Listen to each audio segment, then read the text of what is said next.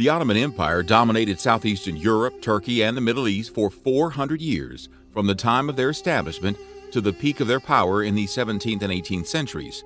However, underneath such magnificence was the foundation made of dark and messed up practices that would besmirch their legacy and eventually resulted in their fall. Welcome to Nutty History, and today let's find out what creepy things were normal in the Ottoman Empire.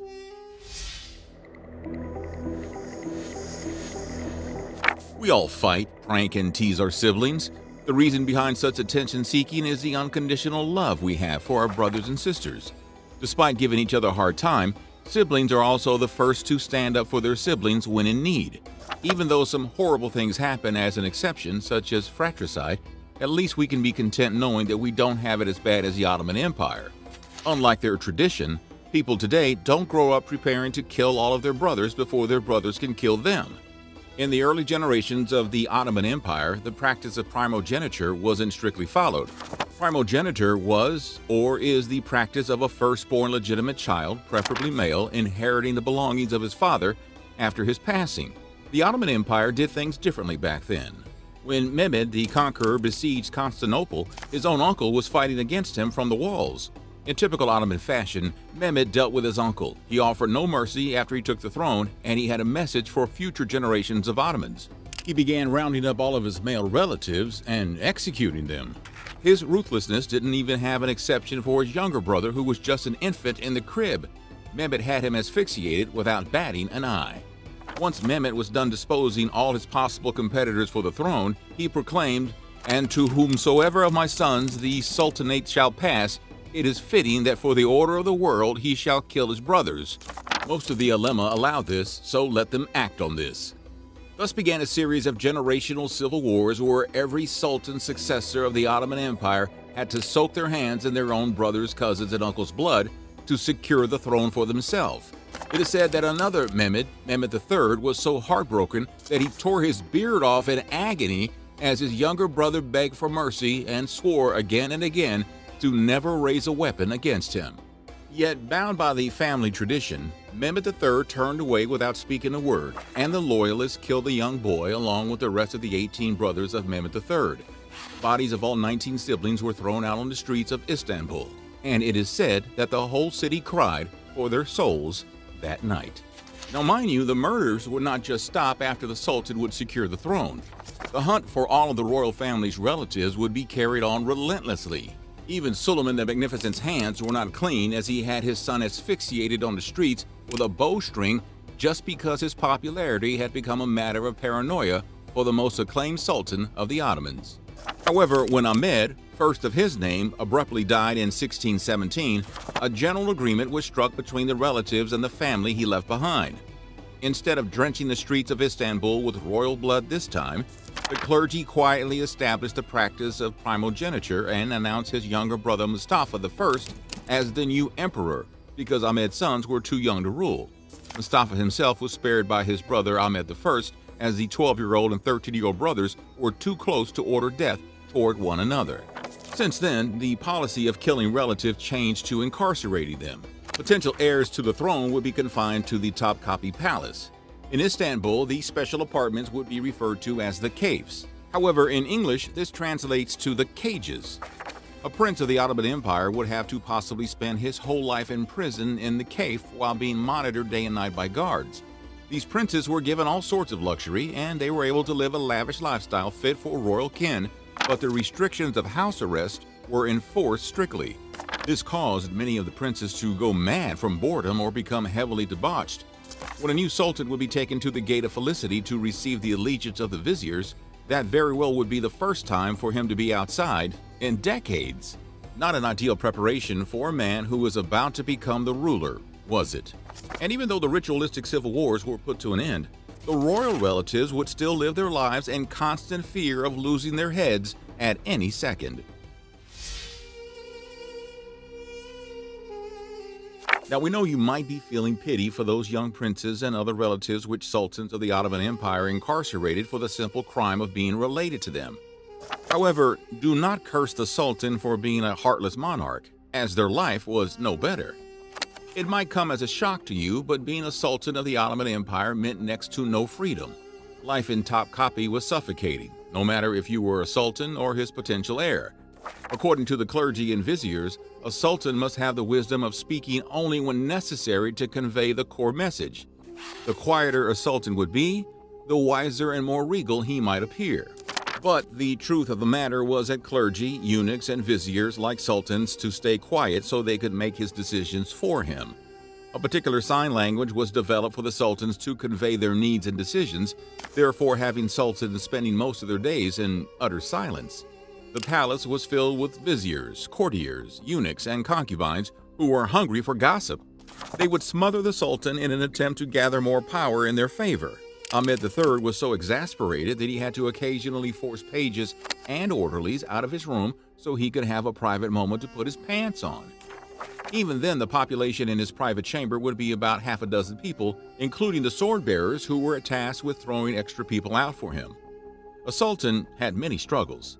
This included the internal tug-of-war between factions and personnel, creepy quiet halls of a huge palace, bottling up the anxiety, depression, paranoia, and the guilt of imprisoning and killing your own kin.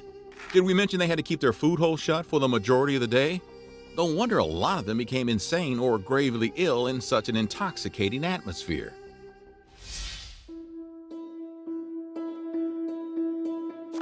One of the most famous elements of the Ottoman Empire was the harem. In the early generations of the Ottoman Empire, royal marriages were coveted for forging alliances, rendering them mere diplomatic negotiations and nothing more.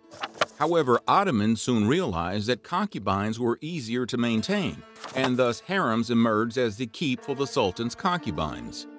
Interestingly, the harem was managed by the sultan's mother. Technically, the harem was a women's only place in the royal Ottoman home. Men were not allowed to enter the harem except the bedroom to spend the night with one of the wives or concubines. The mother would also act as the procurer of fine lays for her son, and make sure he would not spend too much time with one wife or concubine so that none of the women could influence the sultan too much and become powerful on her own. Also, after bearing a son, a concubine was forbidden from sleeping with the sultan again, so others could have their shot.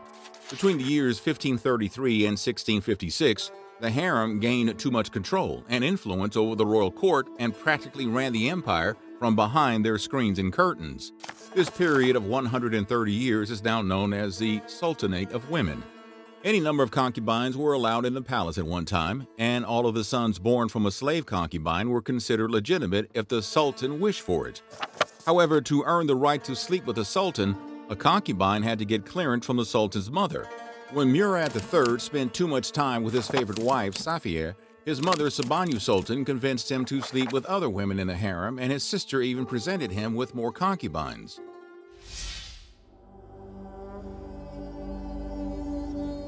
Ottomans were also known for their fierce justice. Well, calling it justice would be downplaying the situation. Let's just say their punishment system liked to distribute beheadings. The first court of Topkapi Palace featured two pillars on which executioners would hang the severed heads.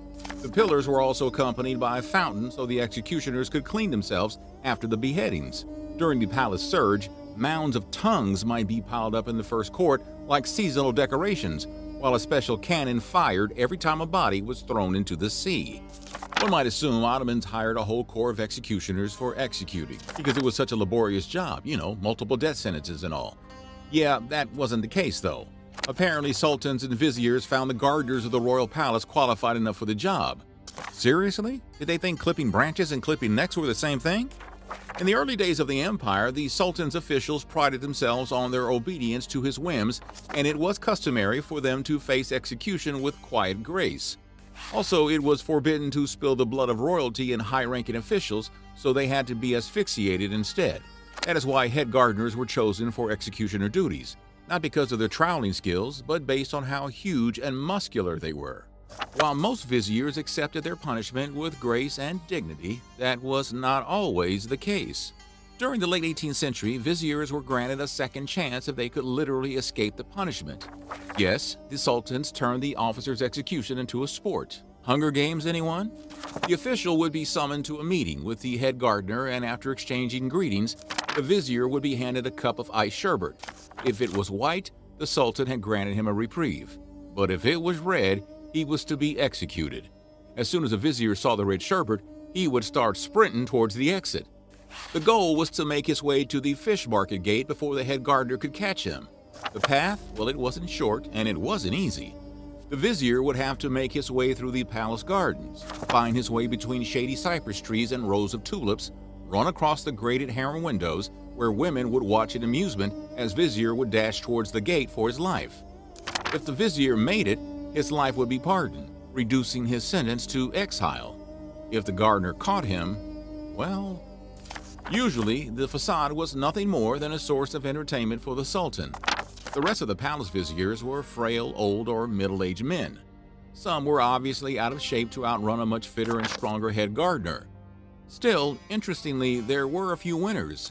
Asi Saleh Pasha was the last vizier to face the death race and survive.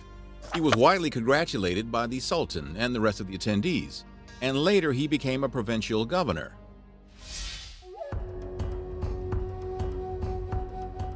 One of the most notorious features of early Ottoman rule was the derf-samay, also known as blood tax among Europeans.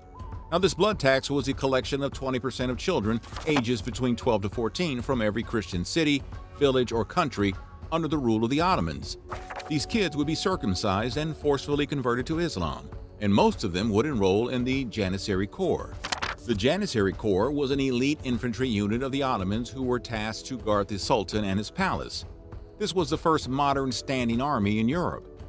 Ottoman officials would visit the Christian villages and summon all the boys to check their names against the baptismal record from the local church. The kids would then be ranked based on their strength, agility, and endurance. On average, they took one boy from every 40 households. These boys, now deemed slaves, would be grouped and taken to Istanbul. The Ottomans didn't care if the weaker ones dropped dead on their march to Istanbul. The Ottomans also kept a detailed description of these young slaves so they could be tracked down in case they successfully managed to escape. In Istanbul, further training and conditioning awaited, turning these kids into faithful Muslims and loyal soldiers before they joined the Janissary. The most handsome and intelligent ones found their place in the imperial elite by the side of the Sultan. As horrible and devastating as taming and abducting Christians was, Ottomans had one rule about it. It was forbidden to take a family's sole child or children of men who had already served in the Ottoman military. Orphans and Hungarians were off limits due to trust issues. So, what do you think? Were Ottomans that great history as history sometimes portrays them, or not? Tell us in the comments. And as always, thanks for watching Nutty History.